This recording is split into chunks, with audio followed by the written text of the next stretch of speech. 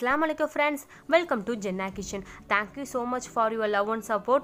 201 friends என்ன நம்பி subscribe பண்ணிருக்கீங்க. Thank you. இனிமேலும் உங்க சப்போர்ட் எனக்கு வேணும். இன்னைக்கு நம்ம சேனல்ல பொட்டேட்டோ ஃபிங்கர் எப்படி பண்றதா பார்க்க போறோம். வீடியோக்குள்ள போறதுக்கு முன்னாடி நம்ம சேனலை subscribe பண்ணிருங்க. கிட்ட இருக்க பெல் ஐகானையும் கிளிக் பண்ணிருங்க. வாங்க வீடியோக்குள்ள போலாம்.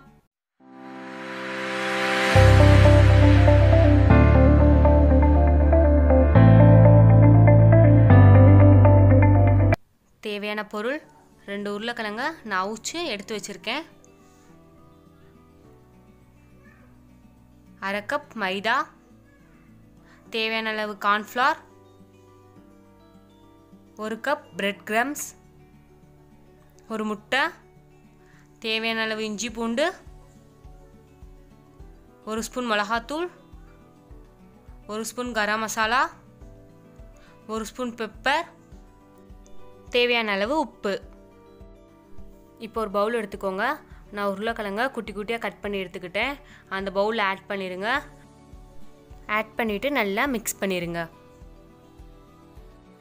உருளைக்கிழங்கு நல்லா மிக்ஸ் பண்ணாதான் நம்ம எண்ணெயில் போடுறப்ப உடையாமல் வரும். ஸோ நல்லா மிக்ஸ் பண்ணிடுங்க உருளைக்கிழங்க. இப்போ நல்லா மிக்ஸ் ஆயிடுச்சு பாருங்கள். இந்த ஸ்டேஜில் நம்ம எடுத்து வச்சுருந்த மிளகாத்தூள் 1 ஸ்பூன் ஆட் பண்ணிக்கோங்க. 1 ஸ்பூன் கறி மசாலா, 1 ஸ்பூன் பெப்பர், தேவையான அளவு உப்பு. இது கூட 1/2 ஸ்பூன் இஞ்சி பூண்டு ஆட் பண்ணிக்கோங்க. 1 ஸ்பூன் பிரெட் கிரம்ஸ் ஆட் பண்ணிக்கோங்க. ஆட் பண்ணிவிட்டு நல்லா மிக்ஸ் பண்ணிடுங்க. நல்லா மிக்ஸ் பண்ணிடுங்க. நான் ஆல்ரெடி சொன்ன மாதிரி நல்லா மிக்ஸ் பண்ணாதான் எண்ணெயில் போட்டு எடுக்கும் போது உடையாமல் வரும். ஸோ நல்லா மிக்ஸ் பண்ணிடுங்க.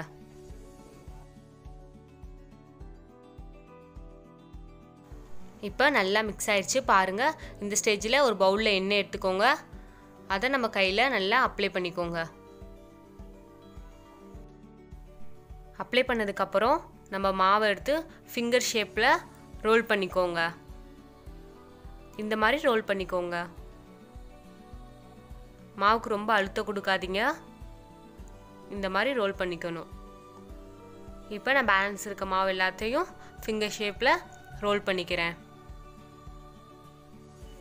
எல்லா மாவும் ரோல் பண்ணதுக்கப்புறம் 15 மினிட்ஸ் ஃப்ரிட்ஜரில் ஸ்டோர் பண்ணி வச்சுருங்க. இப்போ எல்லா மாவும் நான் ரோல் பண்ணிட்டு 15 மினிட்ஸ் ஃப்ரிட்ஜரில் வச்சிடலாம். இப்போ 15 மினிட்ஸ் ஆயிடுச்சு. இப்போ நான் எடுத்துட்டேன். 2 ஸ்பூன் கார்ன்ஃப்ளவரோட கொஞ்சமாக தண்ணி ஊற்றி மிக்ஸ் பண்ணிடுங்க. நல்லா மிக்ஸ் பண்ணிடுங்க. இதுக்கப்புறம் நம்ம எடுத்து வச்சிருந்த முட்டையை உடைச்சிடலாம். முட்டையை உடைச்சதுக்கப்புறம் முட்டையும் நல்லா மிக்ஸ் பண்ணிடுங்க. மைதா பிரெட் கிரம்ஸ் பிளேட்டில் எடுத்து வச்சுருங்க. இப்போ நம்ம ரோல் பண்ணி வச்சுருந்த ரோல் எடுத்து மைதாவில் நல்லா மிக்ஸ் பண்ணிடுங்க. நெக்ஸ்ட்டு கார்ன்ஃப்ளவரில் நல்லா டிப் பண்ணிடுங்க. நெக்ஸ்ட்டு பிரெட் கிரம்ஸில் நல்லா மிக்ஸ் பண்ணி எடுத்துடுங்க. மிக்ஸ் பண்ணதுக்கப்புறம் முட்டையிலையும் நல்லா டிப் பண்ணி எடுத்துருங்க. அகெயின் பிரெட் கிரம்ஸ்லையும் டிப் பண்ணி எடுத்துருங்க. இப்போ நம்ம பொட்டேட்டோ ஃபிங்கர் ரெடி ஆயிடுச்சு. இந்த மாதிரி எல்லா பொட்டேட்டோ ஃபிங்கரும் பண்ணிடுங்க. நெக்ஸ்ட்டு ஒரு கடாய் எடுத்துக்கோங்க. அதில் தேவையான அளவு எண்ணெய் ஊற்றிக்கோங்க. எண்ணெய் நல்லா சூடானதுக்கப்புறம் நம்ம பொட்டேட்டோ ஃபிங்கரை ஆட் பண்ணிடுங்க. பார்த்து ஆட் பண்ணுங்கள். கையில் எண்ணெய் பட்டுரும்.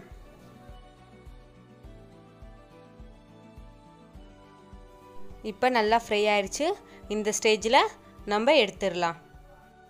நெக்ஸ்ட்டு பேலன்ஸ் இருக்கிற பொட்டேட்டோ ஃபிங்கரையும் ஆட் பண்ணிடலாம். ஒரு சைடு நல்லா ப்ரௌன் கலரில் வந்துருச்சு. இப்போ இன்னொரு சைடு நம்ம திருப்பி போட்டுக்கலாம். இப்போ நம்ம பொட்டேட்டோ ஃபிங்கர் ரெடி ஆயிடுச்சு. பாருங்கள், பார்க்கவே எவ்வளோ அழகாக இருக்குன்னு. இது கூட டொமேட்டோ சாஸ் வச்சு சாப்பிட்டா அவ்வளோ டேஸ்ட்டாக இருக்கும். ஆல்ரெடி நம்ம சேனலில் டொமேட்டோ சாஸ் வீடியோ அப்லோட் பண்ணியிருக்கேன். டிஸ்கிரிப்ஷனில் லிங்க் இருக்கும், வேணும்னா செக் பண்ணிக்கோங்க. இந்த ரெசிபி நீங்கள் ட்ரை பண்ணிங்கன்னா கண்டிப்பாக என் கூட ஷேர் பண்ணுங்கள். நம்ம சேனலோட இன்ஸ்டாகிராம் ஐடி டிஸ்கிரிப்ஷனில் இருக்குது. நான் வினமுதம் உண்டாகட்டும்.